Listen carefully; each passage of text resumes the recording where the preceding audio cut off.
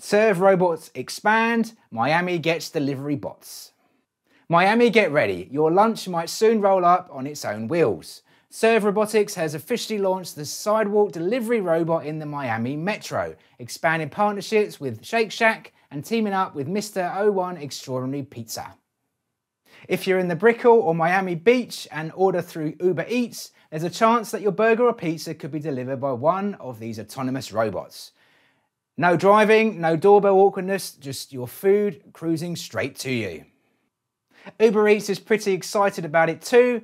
Megan Jensen, head of autonomous delivery operations, says that it's all about making deliveries easier and, let's be honest, a little bit more fun. Serve Robotics, originally spun off from Uber in 2021, has already completed tens of thousands of deliveries and has a plan to deploy up to 2,000 robots across the US by 2025.